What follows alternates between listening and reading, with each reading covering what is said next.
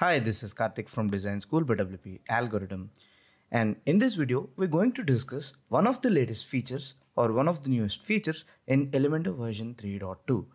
Now, this feature is not fully implemented, but this is an exciting development. And the feature I'm talking about in 3.2 is custom breakpoints.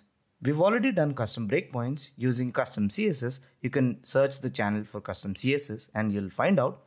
But in Elementor 3.2, they've laid the foundation for custom breakpoints. So when you click on the responsive mode, you don't see three icons. Rather, you see the three icons onto the top center of the screen. This is the desktop mode, this is the tablet mode, and this is the mobile mode or the mobile device mode. Now, with each of the modes selected, you can simply click and drag the handle to adjust the width, and you can see the width in exact pixels displayed over here. So if I shrink it down or if I stretch it up, you can see the width of the mobile device that I'm trying to achieve. And you can also see the preview of each of your design elements at various widths. So that is really great.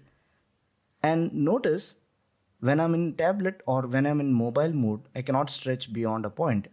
That's because there's no point in having a tablet breakpoint for mobile devices. Similarly, for tablet devices, you can also stretch and shrink both the width and also the height. So you can click the bottom handle and drag it above or drag it below. Do the same with the side handle. So stretch it or shrink it.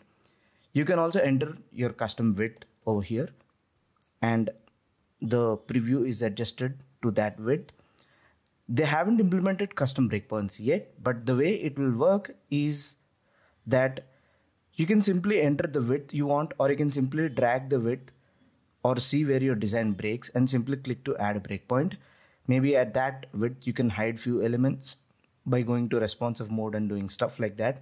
So I think that's the way they're going to add custom breakpoints. Maybe there'll be just a plus button at a particular width rather than the standard width. So if I stretch it to a particular width, maybe I can simply click the plus button to add the custom breakpoint, and I can see all my custom breakpoints in tablet mode. And for mobile mode, I can add various custom breakpoints. And at each of the breakpoints, I think they'll let us adjust individual properties, thereby giving us more flexibility. Now, this is a feature that I'm really excited about in Elementor version 3.2. Let's see how it plays out. I'm pretty excited about this. No need to write custom CSS for custom breakpoints. That's a great thing. Coming to Elementor, we'll be discussing all other Elementor features or Elementor 3.2 features in other videos. Stay tuned for that. That's it for now. See you in the next one. Until then, peace.